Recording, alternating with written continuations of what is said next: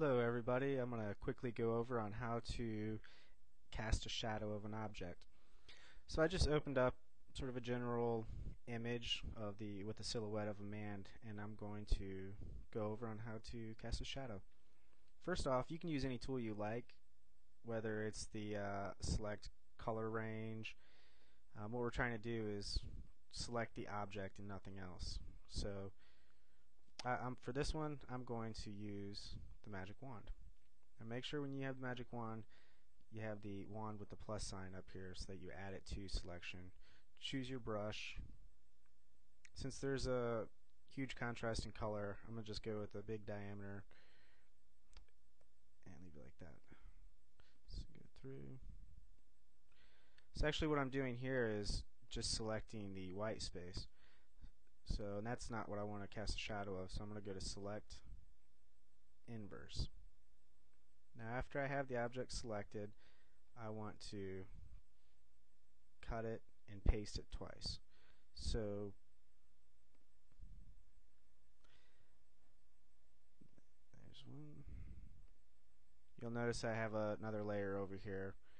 So layer 1 with the object, and I'm just going to use Command V to copy it again. So layer 1, layer 2, and my background.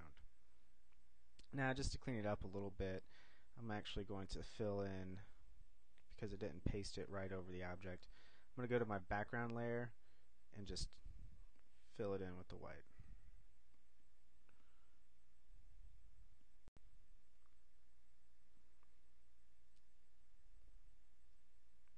Alright, so we're going to work in layer 1. This is going to be our actual shadow that we're going to cast. And the first thing you want to do is transform it, or rather distort the image. So go to Edit, Transform, and then down to Distort.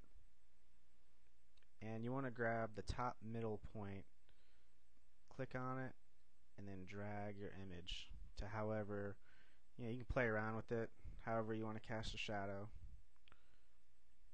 I think I'm going to leave it right like that. So basically this is how our shadow is going to be laid out.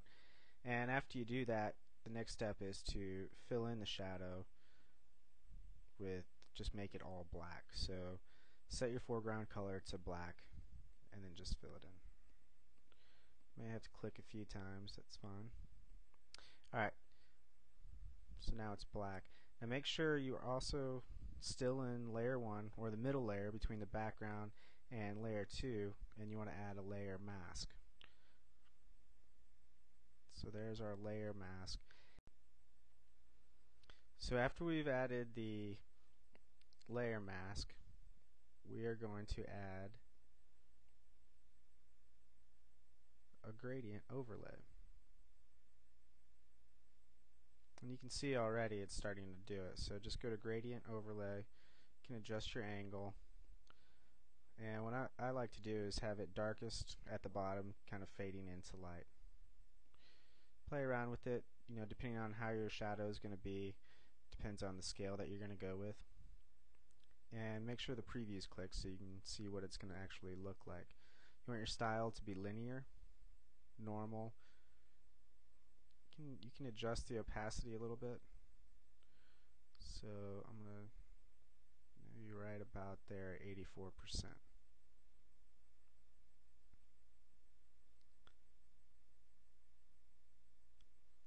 So we're not done yet. We're still going to work on in the middle layer where the shadow is cast, and we just want to add a little blur to it. So to do that, go up to Filter, Blur, and we're going to add a Gaussian blur. And once again, you might want to play around with it. That's almost too much if you ask me. And so adding a blur kind of smooths the edges out and almost makes it look more realistic.